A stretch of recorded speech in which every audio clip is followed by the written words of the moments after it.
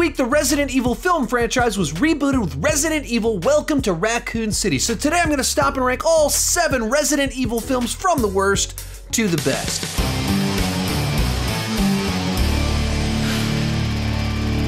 Hi, my name is Sean and I love to talk about movies and TV way too much. With that in mind, go ahead and join me down below in the comments section. Share your ranking of all 7 Resident Evil films.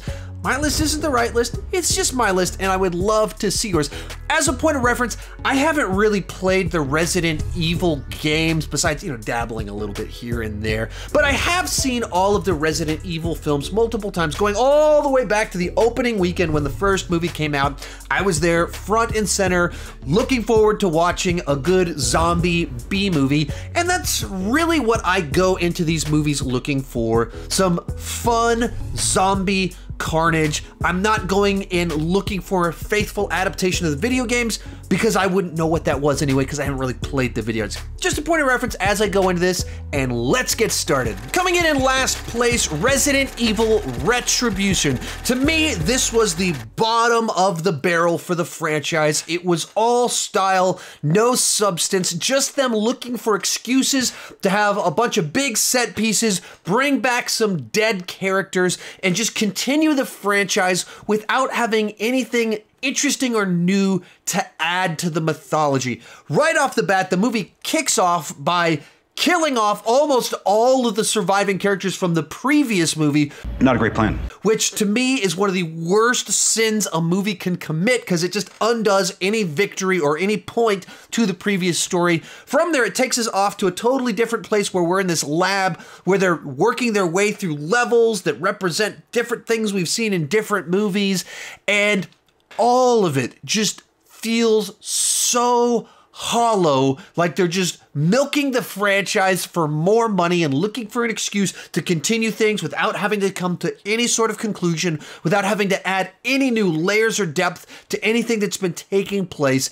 And so this is the equivalent of just watching action sequences devoid of context on YouTube, except as it turns out, this is a movie.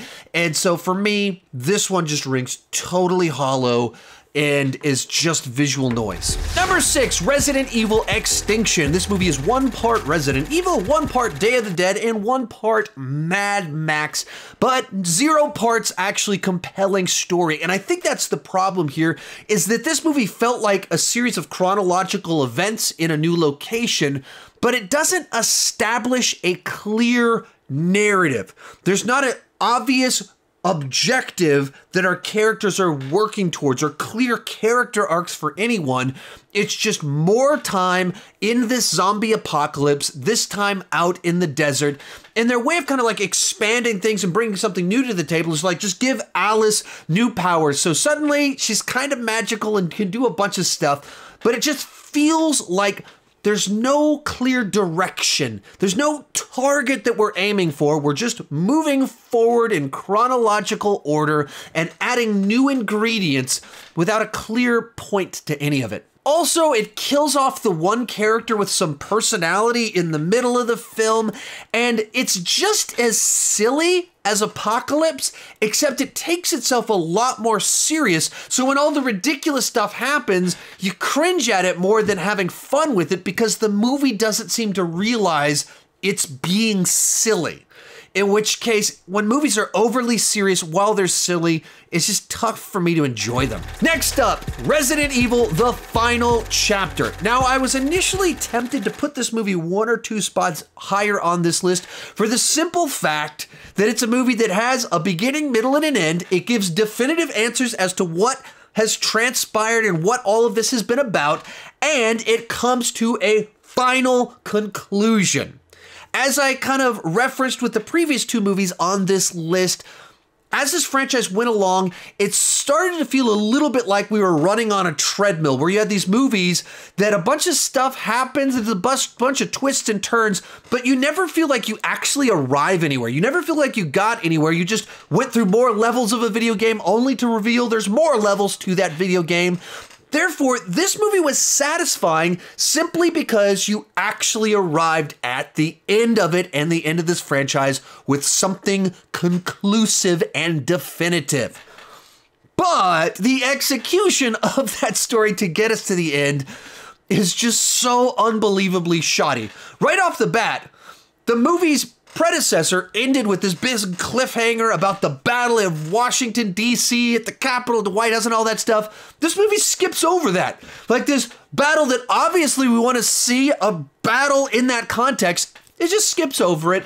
And then we take off on this new adventure, and it has some of the most egregious, shaky cam, quick cut, close-up action I have ever seen.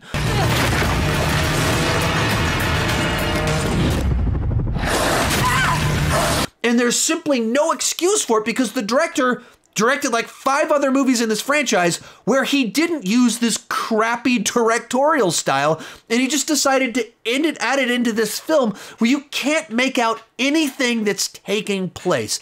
So I do appreciate that this movie actually gives answers and comes to a conclusion. But why on earth did they make the choices that they made all along the way to get there? In 4th place, Resident Evil Afterlife. Of that middle segment of Resident Evil sequels that felt like we were just on the treadmill, this was easily my favorite of the bunch, with the best set of characters and the best situations for them to be stuck in. Certainly, the movie still kind of plays out like we're just playing through a series of levels. The first 15 minutes is just a follow-up to what happened in the previous movie, and then that gets resolved, and then we move on to the next stage, where it's a little bit like Dawn of the Dead, except in this building. And I like Dawn of the Dead, so I thought it worked pretty nicely. And then you get to the last 20 minutes, and then it's like we're in a totally new context that feels like we're at a different level of the video game. But I just thought this one, with the schlock value, the situations we're in, was a bit more enjoyable. In fact, it might have been a spot higher up on this list, except I just hate the way this movie ends, where you go through all this struggle, all of this conflict to get to this ship, and then the helicopters show up that end up killing everybody, and it undermines all of the satisfaction of victory, of accomplishment, and kind of just cheats like, oh, just kidding, you were tricked, you're all gonna die. I just don't like endings like that. They always feel hollow and like the director and writer are cheating. And so it kind of ended this movie on a sour note. Real quick, before I give you my top 3, remember to join me down below in the comment section. Share your ranking of all 7 Resident Evil films. My list isn't the right list, it's just my list, and I would love to see yours. And remember to let me know, are you a fan of the video games, or are you someone like me that just watches these as zombie movies? I'd love to hear your take on it. Also, if you've enjoyed this video, I've done more like it. Right up here, I got a video where I ranked the top 20 highest grossing video game movies of all time. And I have another one where I gave my top 10 favorite video games of all time. You can check those out right up here when this video is over. In 3rd place, Resident Evil, Welcome to Raccoon City. Now, I went into this movie so hoping that it was going to be my favorite of the Resident Evil films, because based off the trailer, it seemed like it got the tone and the atmosphere much better than the previous Resident Evil films. And then I went to go see the film, and that is true. This one plays like a horror movie, and so it just kind of has this lingering sense of horror and dread in the air. It's not played like a slick, glossy action movie that's ripping off The Matrix like a whole bunch of the other movies in this franchise. It is a horror movie with zombies based off a horror video game franchise, and so it just nailed the tone and the atmosphere. And then as someone that's just mildly dabbled in the video games, I could tell that this was a movie just jam-packed with references to the video games. I understood that reference. Callbacks, direct adaptations of moments, characters, all that fun stuff. So if you are someone that loves the video games, you probably picked up on a bunch of stuff that I didn't pick up on, and a bunch of things made more sense to you than they made to me. But with all that said, I simply don't think that the storytelling, character development were as strong as the atmosphere that was created. We were on the verge of greatness. We were this close. Part of that is that there's just a bunch of characters that just seem to be thrown into the movie because they're in the video games, but they're not developed. Everybody has like one character personality trait and one distinctive quality or thing about their backstory that we know or their objective, their thing that they're moving towards. So they only have two dimensions to them. No one is fleshed out. No one is compelling. Very simplistic characters that I imagine if you know the video games, it's a much more elaborate backstory or interesting characters. They just weren't for me as kind of the new guy to all of this. The other big gigantic problem here is that it breaks up our characters into a bunch of different groups, so it's intercutting between all of them while putting like the time on the screen to let you know we're approaching a point in time where the city's going to be blown to pieces. And for whatever reason, the way it was cut together and edited with all the different people, it just cut all the tension for me. It never felt like there was this lingering danger, like we were approaching something horrible happening, because it kept cutting away before anything could happen. And so it just lost all the tension that should have been building, especially as a movie that gave us a distinct ticking clock. We knew at a specific time the city would be blown to pieces. We need to get out of there before that happens. But the story never made that feel urgent. We never felt like we were in danger of these characters dying if they didn't get somewhere at a point in time. And so it just lacked the tension that should have been prominently on display in the film. And the other big problem here is that there was just an enormous lack of logic in the storytelling. The most obvious example to me was at one point in time, a group of people go to a mansion. They split up into two groups. And on one side of the mansion, they're having a gunfight, and the people on the other side don't hear it. And on this side of the mansion, a helicopter crashes into the mansion, and on the other side, they don't even notice it. This is the sort of thing that just feels like defies any sorts of reasonable logic. Likewise, our Robbie Amell character, his sister tells him like, hey, everyone in the city's getting sick from what's in the water. And he's like, you're a crazy conspiracy theorist. Even though in the last 5 minutes of the movie, they've showed us someone bleeding from their eyes. They showed us his neighbors are losing all of their hair. And he's like, what? Nobody's sick. You're crazy. And there's just so many moments that defy any sort of logic. And so while I love the atmosphere, the cast was a lot of fun, there's a good bit of zombie carnage, the storytelling itself simply didn't live up to all the good characteristics of the film. Our runner-up, Resident Evil Apocalypse. This, to me, is a guilty pleasure film, or as I call them, Taco Bell movies. They're cinematic fast food. They're easy to digest, they're easy to have fun with, but you know they're not actually great cinema.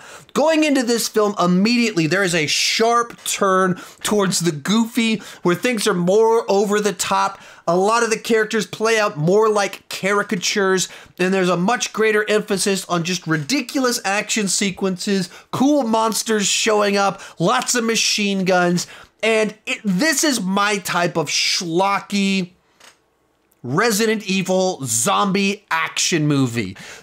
It's not trying to be great cinema, but I think it does deliver entertainment value, and I have a lot of fun with this movie. This is what I wish, like the bottom 5 movies on the list, or the bottom 4 movies on this list, were more like this film, that understood that they were goofy, understood that they were cheesy, but you do have a beginning, middle, and end, a clear objective of what our characters are trying to do.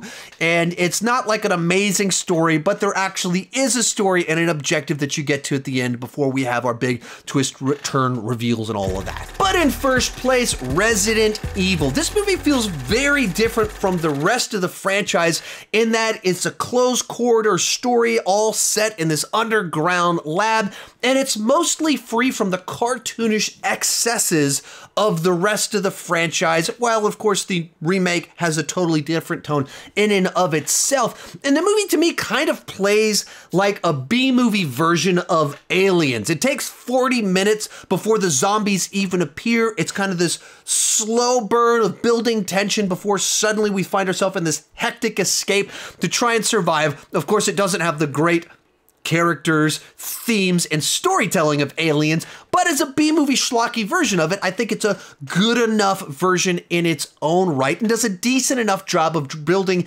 intrigue and suspense prior to when it turns into full-blown action mode. There's a couple of sequences in here that are actually a little bit memorable, in particular the laser hallway sequence where the guys get shredded by lasers.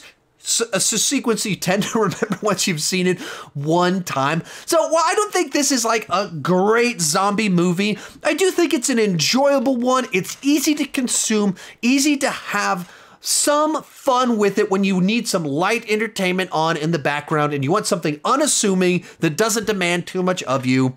And for me, of all of the Resident Evil films, this is the most well-balanced of the bunch. I wish it had more of the tone of Welcome to Raccoon City, and I think that could have made it even better, not have so much kind of the cheese of the early Zeros.